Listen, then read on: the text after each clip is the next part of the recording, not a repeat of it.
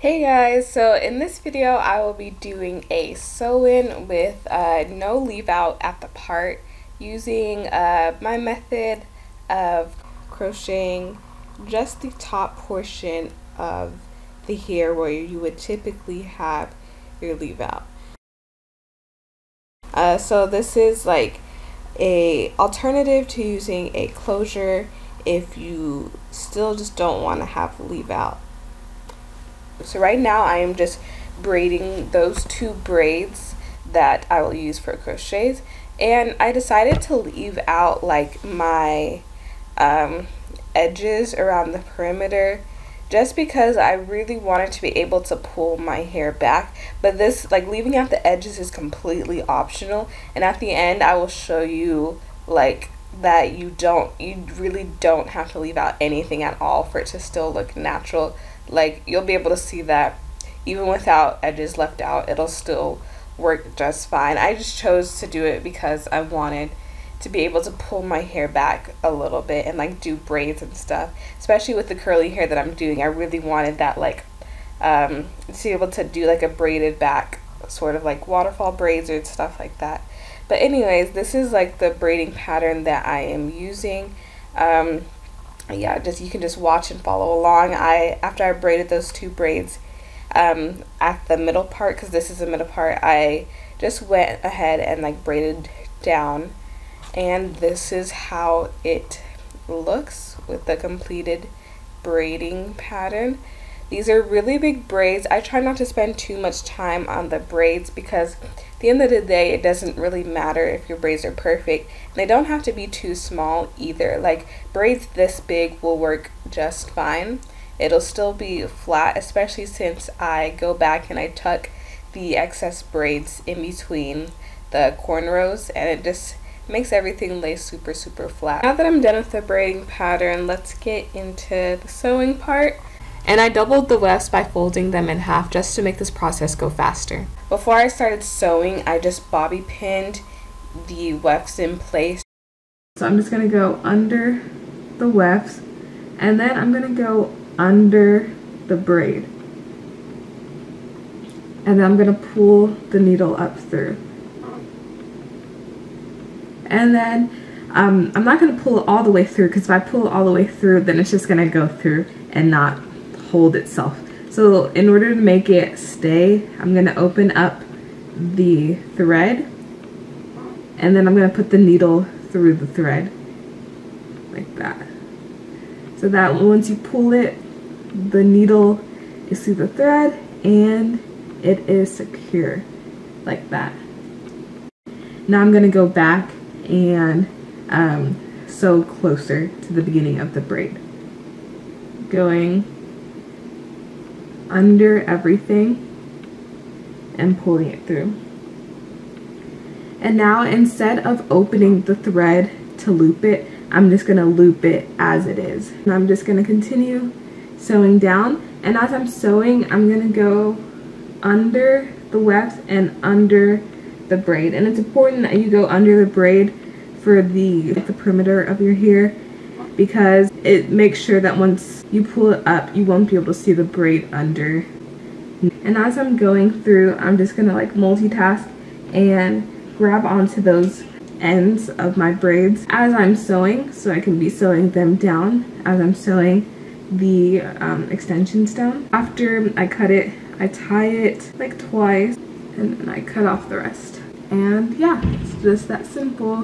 So then I continue to go through sewing onto like multiple braids at a time, just so those braids can be in place. And yeah, I'm just speeding up through this part because it's just the same thing over and over again of just sewing the wefts onto the braids using the exact same method. For this install, I used so I had 4 bundles. I didn't finish all of the 4 bundles, so it's like 3 and like 3/4. So as I'm getting closer to the top, I'm not sewing onto those 2 braids because I'm leaving those for the crochet method that I'm using. So yeah, once I'm done, I'm just tying off, and yeah, so this is how the hair looks like. so far. And this hair is from AliExpress Ali Belly Hair Company, and I'll leave the more info down below. So now for the fun part, which is the no leave out method, which is probably why you're here watching this video in the first place. So what I did is I cut the hair off of the weft, and after I did that, I put a crochet needle up through the braid from underneath the braid, and I grabbed onto that piece of hair that I cut off from the weft and attached it in the loop, and then I pulled it through like so. And then I'm grabbing the shorter end of the hair and using that to make a knot. And then I pull on it to make sure it's secure, because a lot of the times it does slip and you have to redo it, and that's how it looks. I'm going to do that again, putting the crochet needle up through my hair, grabbing a piece of hair, and here I'm just combing it just to make it like frizz out a little bit so it's easier, so it's a better match with my hair. And then I'm latching it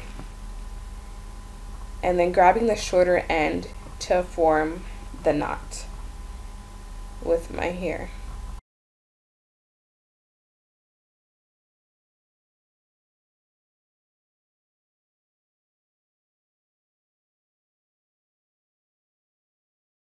I'm just going to continue to do the same thing, grabbing a piece of hair, combing through it a little bit, then using the crochet needle to latch on the piece of hair that I have sectioned, and tying a knot in it. And as you can see, that one slipped out. A little bit more problem with slipping on this install, but just because I chose to use pieces that weren't too incredibly small, just because I like the way it looks when the pieces aren't too small. So like I chose to deal with the slipping just so I could use bigger pieces. So it's just optional. You can just use smaller pieces to avoid this slippage, but it was something that I was willing to work with. But yeah, so this is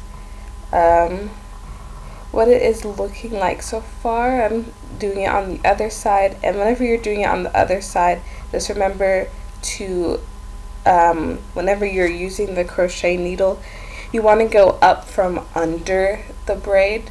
So like like from the other side, I put the crochet needle up from under the braid where I wanted the knot to be, so that the hair could fall on top. And this is important because if you put the crochet needle up from above the braid, like in the other direction, you'll still be able to see the knots, and like this whole method will be pointless. Like this whole knotless method will be pointless. So yeah, it's very important to make sure that you put the crochet needle up from the right direction, which is from underneath the braid, not from on top of the braid. And so as I'm doing this, some of the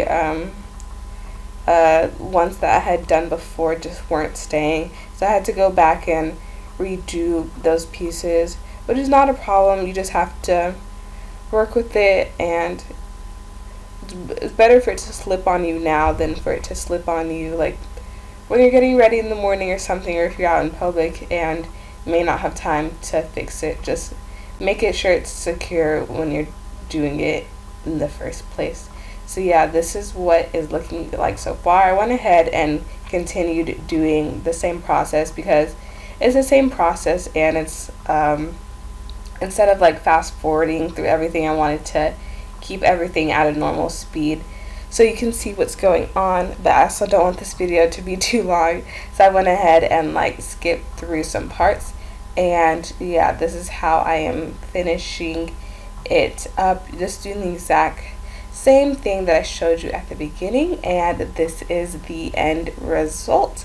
As you can tell, it looks very natural. And see, here I am like taking away the parts that I had left out just to show you that you don't have to leave out any edges. Like, look at how natural it looks, like without even having any leave out around the parts. It still looks natural. So this leave out that I left, like, actually after I had done the whole sewing, I kind of wish that I hadn't left out anything, because there's really no need to at all. Like, it still looks natural. This is yeah, the end result with this hair. I'm liking it. You will have to go back and like redefine some of the curls at the top since I like combed through them.